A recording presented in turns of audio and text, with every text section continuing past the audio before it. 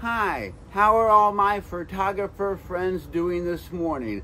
I am very excited because I'm going to give you a short lesson on how you can take phenomenal sunrise and sunset pictures, or any picture where the large majority of the picture is the sky, or the pictures about the sky, or the reason you're taking it is because of the sky. It's very important to make these pictures nice and dark. If you just take a normal picture, you're going to see a nice white sky that doesn't have anything in it, and the sun's going to be all white, or pictures of the sky's going to be all white. You're just not going to see a lot of dramatic looking sky. You want these pictures to be really dark. You almost can't make them too dark. The darker you make them, the more color you will see. When you make your pictures or take them nice and dark, you will see red colors and all kinds of colors that you don't even see with your human eye, because our eye adjusts for how bright the sun is. You want them so dark that the sun, instead of being white, is kind of yellow, or at sunrise time, it can even be a really dramatic red, which looks phenomenal in your pictures. And I also suggest also including a person or something to add to your picture to make it a silhouette. Now you can try this with a cell phone, and I love my iPhone 15 Pro. I take a lot of pictures with it, but it's not the best for shooting sunrises and sunsets. It just doesn't make them dark enough. You can help the situation out a little bit and make them a little bit better by touching your screen exactly where the brightest spot of the picture is, which in a sunrise would be the sun. So if you touch the sun, you'll notice they'll darken up a little bit, and that's going to help out. But the absolute best way to take them, I hate to even say this, you have to have an actual camera that's not a phone. It can be a point and shoot camera, or it can be a small DSLR camera. Everybody likes mirrorless cameras now. It doesn't matter what kind of camera it is. You just need to control, you need to put your camera in manual, you need to set the ISO, you need to set the shutter speed, and then you need to set the f-stop. So I have two cameras, so let me show you how quickly and how easy it is to do with my two cameras, and I'll also be showing you some examples of the same scene of what it looks like when it's not dark enough, kind of on the bright side, you don't see much, and then I'll show you some examples from the exact same spot where they're nice and dark. And then we'll end the video of a few pictures I took at my favorite place, which is Lighthouse Beach in Evanston on Lake Michigan. Another place I love is in my hometown in Glenview, Lake Glenview. And by the way, just in general, the best place, in my opinion, to take sunrise and sunset pictures is on a larger lake. Lake Michigan works great, and the lake in Glenview works great because it's pretty large. You get that beautiful reflection of the sun that runs the entire lake. And again, don't forget to include other stuff such as buildings, rails, fences, birds. People make great silhouettes. You could do a great picture for your family where you have your kids stand out there and the sun is right in between them, and make it nice and dark. They'll be completely silhouetted, so you're not going to recognize them, but forever you'll have that photo, you'll know it's them, and they'll know it's them, and it will be a definite keeper. So let's get started.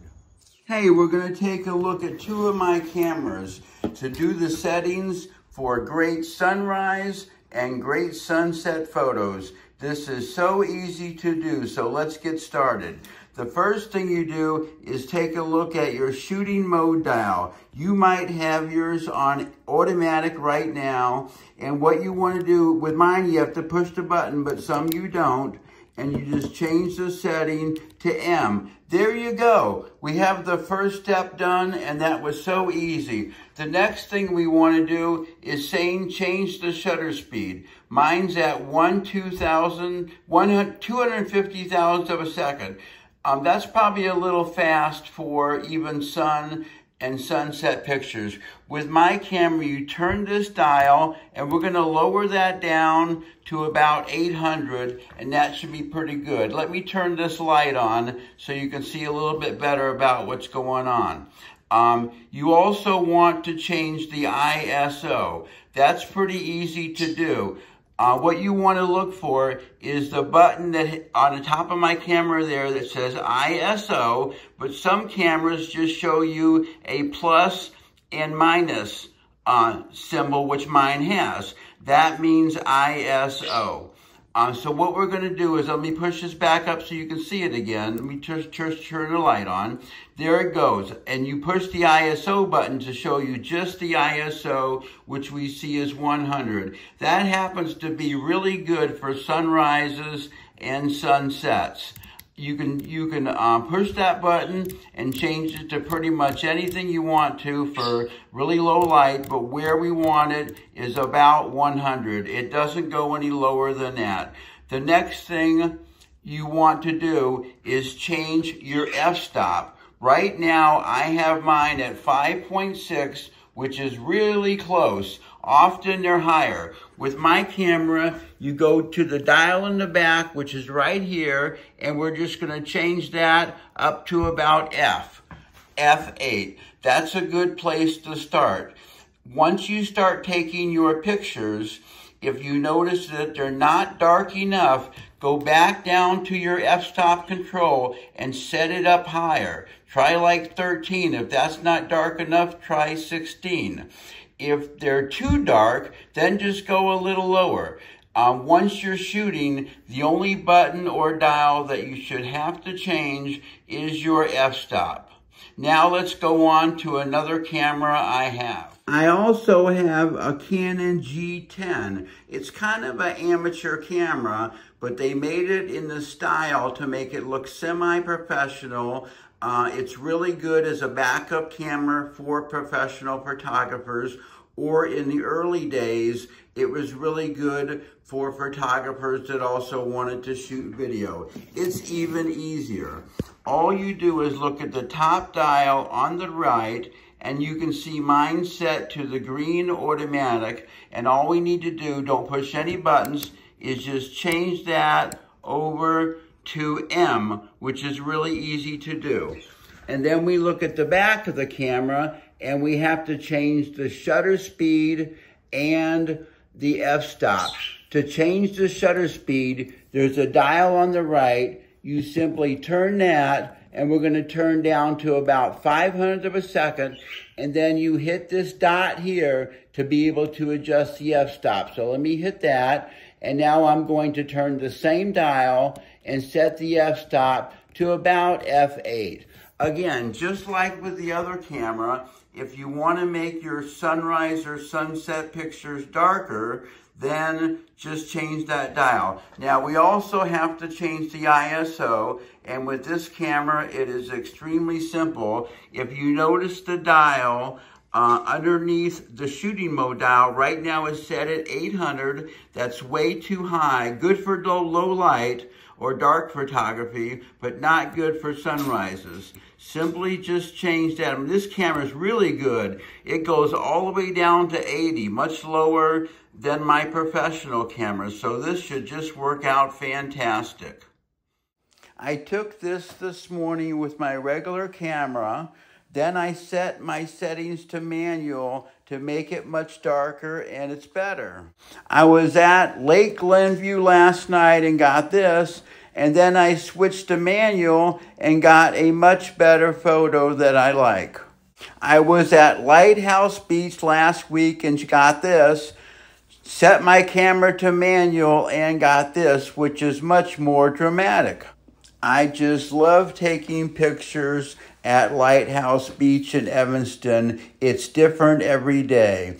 I always look for people to include in my pictures as silhouettes. It's very easy to do. Just put them in front of the sun or stand behind them. Well, that wraps it up for this lesson. I hope I was able to help you out, and I hope you get some fantastic sunrise and sunset pictures with my help. Definitely try it, and definitely go to some big lake near you. My next lesson is going to probably be on how to take great pictures of the moon. You don't need as much zoom lens as you think you do. I have a 300, but if you have a 200, you'll be fine. You just do a lot of cropping afterwards and crop down the picture. Cameras today shoot such high quality images that you could do a lot of cropping. And the moon is similar to the sunrise and sunsets. You have to shoot in manual, and you want them nice and dark. That way you get all that fantastic detail on the moon. So I look forward to doing that one in the future. And for now, I hope you have a great time out there taking photographs.